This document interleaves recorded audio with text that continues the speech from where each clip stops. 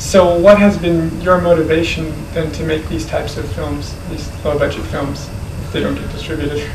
For me as a filmmaker, it's all about the work. Uh-huh. I'm happiest when I'm making films, when I'm be it writing, be it being on the set, editing, also.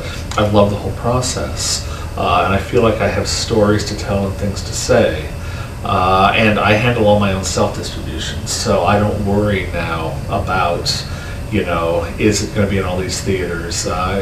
In the past, in my experience, when my films were not picked up, I would still screen them at film festivals and audiences would watch them, and people liked my films. And the reason I tour today is there's a lot of people out there who are hungry for different kinds of films and true independent work.